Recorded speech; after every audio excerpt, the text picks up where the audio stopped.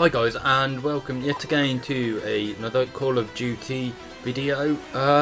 This one is actually a plus round, which is a 13-for-6 on the map Hijacked, and it's really a great one. I really do think it's a good map because it's small. It's on a boat for a start off.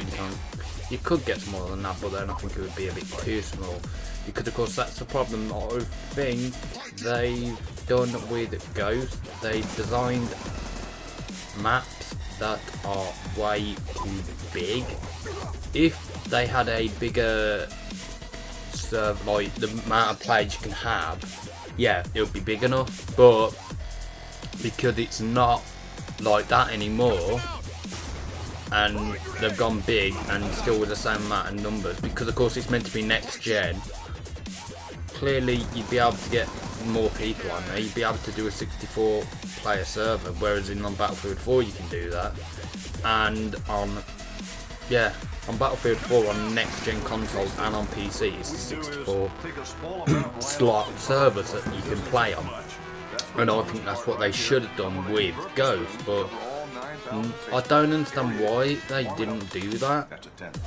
And that's why the vast majority of YouTubers, streamers, anyone that plays COD has gone actually back to Black Ops 2 to playing that quite a bit, which I will be playing it a lot more than Ghost now, because at the moment I have got some footage sat on my PS4 from Ghost, which are some really good rounds.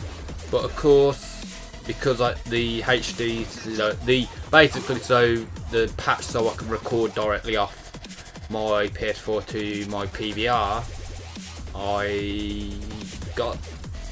found out that it was meant to be released this week, a week just gone, but of course it hasn't been released, so gotta wait again for that. Then I will be releasing a gameplay plus rounds over the coming weeks once it's all done, of me, of course. It won't be anyone else. I'm not like, oh god, there's another thing I've just spoke about. GirlGoneGamer. She's turned, of course, everyone knows she's turned to just vlogging. Take a swig of Monster. Yeah, she's of course turned to vlogging predominantly because of course a lot of people were saying she was fake. And as well, I don't know, because the thing is, I actually looked into it and the vast majority of the people that were doing that, they were like competing people. But I don't know, because it is a bit strange, because she'd even changed her name from GirlGoneGamer, it's actually Raya now, which is her actual name. For some reason I don't know why she's done that. It's crazy, really. Why would someone change their name and change what their channel is? Because it used to be GirlGoneGamer, just gaming. Then of course she's stuck at, sorry about that, she's stuck at gaming for a couple of weeks.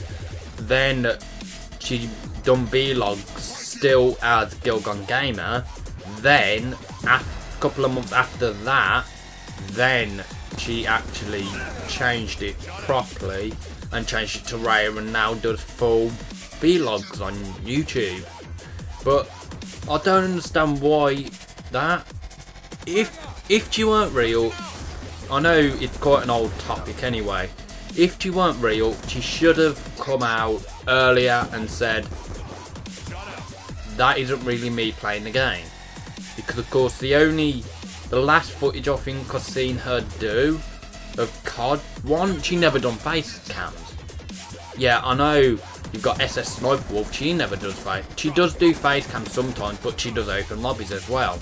So of course it's easier, whereas in GirlGoneGamer never done open lobbies. So at that, leave your comments below. What do you think of Raya / GirlGoneGamer? Do you think she's real? Do you think she's fake?